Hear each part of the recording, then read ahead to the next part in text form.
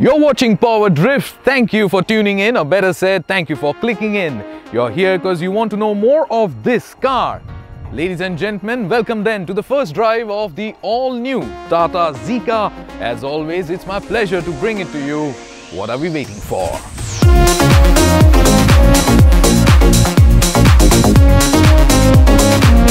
Now, the car was revealed to us media yesterday evening in what looked like Lionel Messi's very own locker room. The geometric pattern on the dash, they said, makes it look a lot more premium, and I can assure you that it works. What you can interestingly also do is color coordinate a lot of things on the inside. The first thing is this insert that you have at the entertainment system, and then you have the AC vents, which can also be color coordinated to the color of the car, and of course the door handle. Now, the AC vents, which are slightly angled towards the driver, really look pretty. They told us that they are straight from the megapixel concept that was showcased at the Auto Expo. Interesting to see concept elements coming on to road cars at Tata Motors. Now let's get the most important question out of our system first. Is the Tata Zica an all-new car? Yes, it is. The petrol engine is an all-aluminium engine, churns out 85 horses and 114 Newton meters of torque. The diesel one is also a 3-cylinder engine, gets an aluminium cylinder head, however has a cast iron block. Both the cars get multi-drive modes, that is the city and the eco mode. Well, the cars don't get a sport mode that we have seen on Bolt and the Zest. Suspension at the front is McPherson strut, and at the back is twist beam. It's not an independent rear suspension. However, it's a dual part suspension. Now, the available engine options are supposed to make this car a zippy car, hence the name Zica. Apart from that, the seats, well, the front ones definitely are very comfortable. A car like this has to be practical. Yes, you do get half a litre bottle holders at both the front doors and 1 litre bottle holders at the back. No 1 litre bottle holder at the front door, but you do get one here at this space. As you see, the handbrake lever has been shifted slightly to the right, so you have more spaces out here. And then there's a lot of empty space out here for you. There's a card holder, a pen holder, and what's also interesting is that the glove box, as I'm about to open it right now, is a damped glove box, so it's not something that's gonna fall down. And you have something called as the tablet storage area here, where I got the papers of the car. It's also a chilled glove box. The sound system, Harman sound system, really well sounding system. Well, that's about it when it comes to the spaces on the inside. When standing at the back of the car and opening up the boot lid, you have 240 liters of boot space at your disposal. As you see, my travel trolley cabin luggage bag sitting in there very neatly and tidy. On to the left hand side and right hand side, you have 3 kg hooks, so your shopping bags don't need to be moving around when you're driving the car. And there's a boot lamp. With the lid closed, the back of the car looks pretty tidy, pretty nice to me. Let's move over to the front now. The headlamps look pretty nice, have a mix of convex and concave surfaces, and then there is the signature Tata honeycomb grille.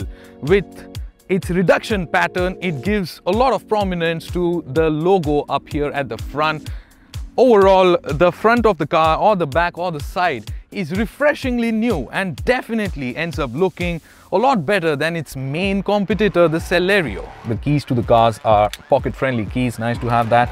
Now, both the cars, the petrol and the diesel, get this electronic power steering, what Tata calls as e-pass, really handy to maneuver around this zippy car on the narrow streets of Goa. The cars also get reverse sensors, which is essentially a beep sound as well as a graphic representation out here, as I shall show you. There you go. So really handy for a car which is going to be driven around in urban environment. Now, as you see the road there, it's quite a rough road. How good is the ride quality? Let's find that out.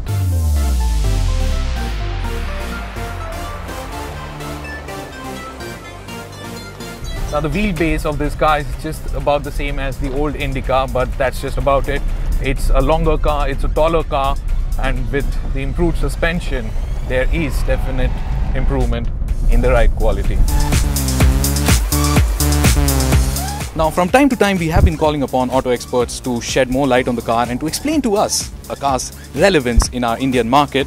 A new car deserves a brand new perspective, and hence I call upon a brand new person. Ladies and gentlemen, give it up for Amay Dandekar from Carwale. Amay, you have been in the thick of testing all the cars all through the years. What do you make of your day-to-day with the Tata Zica? Actually, it's a big step over the old Indica. It had to be because the Indica was a 17-year-old car now. So it rides well, the interiors are nice, it's very comfortable inside. Now, Amay, the car is 150 kilos heavier than its main rival, that is the Celerio. What do you make of that? Because the body is more rigid on this car rides really well. It feels more secured on the road. It's very stable. So yeah, I think it's more down to that. But obviously there are going to be like down points where the efficiency is going to suffer because of that. But as it is, Tata are like internally claiming that it's going to be phenomenal anyway. So right. Speaking of fuel efficiency, might I add here that we don't yet know what the fuel efficiency numbers are as the car is not yet launched. Will it be launched with AMT was my next question. It will be eventually, but not when it's launched. It'll be around mid next year because they want to keep the model fresh. Right. Now, all aluminium engine, variable valve timing, which the competition cars don't get. So all this can be had at what price point? I think it'll be, the petrol especially will be priced very close to the Celerio, but about the diesel, we expect it to be slightly more than the Celerio diesel. Also because it's got a bigger motor, it's got a 3-cylinder engine compared to the 2-cylinder in the Celerio. So yeah, it'll cost more. Well, a lot more of course is what we can tell you when we do get the car for a comprehensive review test. Thanks a lot for tuning in to PowerDrift, guys. Do let us know what you thought of the Tata Zica in comment section down below, and of course do remember to subscribe to PowerDrift.